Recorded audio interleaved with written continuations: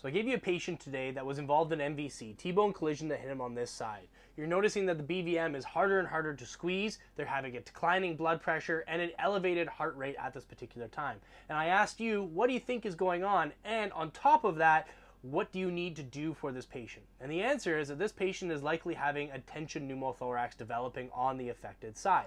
So what do we need to do that? Well, we need to do a needle decompression. So let's look at the anatomy so that way you can get a good idea of where we're going to decompress and why those are the best spots.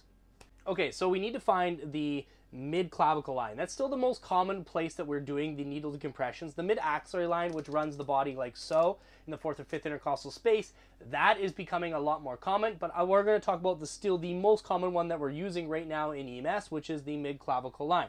So first off, we got to find two places. We need to find the 2nd intercostal space, and then we need to find the mid-clavicle line. So first off, let's find the 2nd intercostal space. Best way to do that is find the sternum. Walk down the sternum until you find this hump. Okay, you can feel it on your patient. This hump is the angle of Louis. Now from here, we know that the 2nd rib is attached to the angle of Louis like so.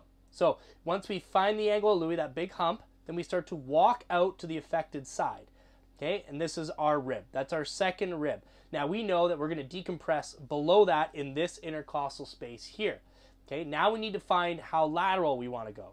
So now we know this is the intercostal space. Okay, and so now we're going to figure out where we're going to actually decompress in this intercostal space. So that's the mid-clavicle line. Now remember, the clavicle starts here and it doesn't end until it's way out here, okay, above the shoulder. If you start to try and identify that mid-clavicle line by kind of coming here where kind of the shoulder starts, you find that your needle decompression is actually going to be closer to the midline, which we don't want.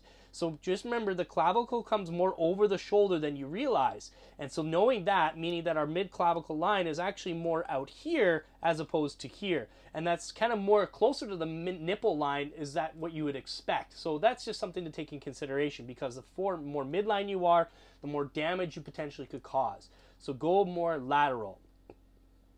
Now that we know the mid-clavicle line is out here, then we want to make sure that we're going to decompress in this intercostal space.